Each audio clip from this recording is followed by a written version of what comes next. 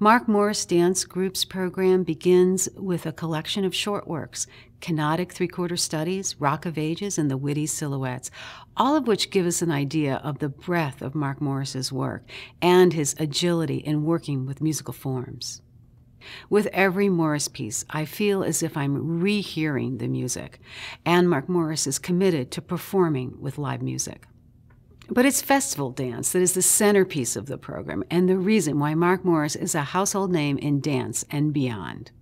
Festival dance is a group work for 6 couples set to Hummel's piano trio in E. Like many of Morris's works, there are many layers of appreciation possible, from the complex musical structure and interwoven motifs to the dancing, which is so natural and easeful. There's no affectation whatsoever in the dancer's movement. When you see a lift or a turn, there's no visible preparation, it just happens. There's no filtering through one particular dance language, and because of that, there's an immediate direct experience with the music. It's pure expression, and we immediately connect to the dancers and to the music. We almost get the feeling that these 6 couples know each other.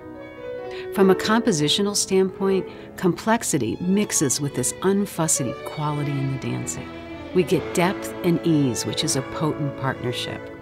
It's irresistibly charming, intimate, and simply delicious to watch.